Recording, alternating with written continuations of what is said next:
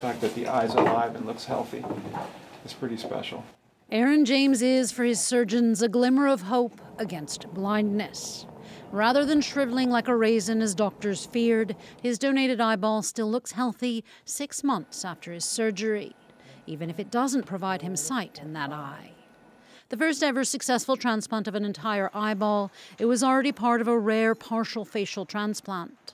In Aaron's success, his surgeons at NYU Langone hope to learn more about how the critical optic nerve heals and how it communicates with the brain. Already, the blood flow and the sensation is a feat in itself. It would be great if he can see, but with that alone, this far that we've come, most people didn't even expect we would get here.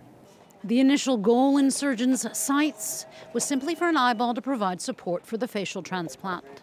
Now, with this tour of technical force, there's possibly light at the end of the tunnel for something bigger, to better understand how the nerves slowly grow and heal.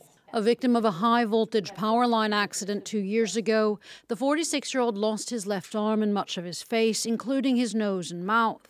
He can see from his right blue eye, but the brown one he's now received gives a glimmer of hope. To be a part of this, I mean, that makes me feel like I could be helping, the next person. Doctors now are waiting to see if the ever-tricky optic nerve heals and if it sends signals to the brain. Even if it doesn't, James's wife says love remains in the eye of the beholder, for it's still him inside.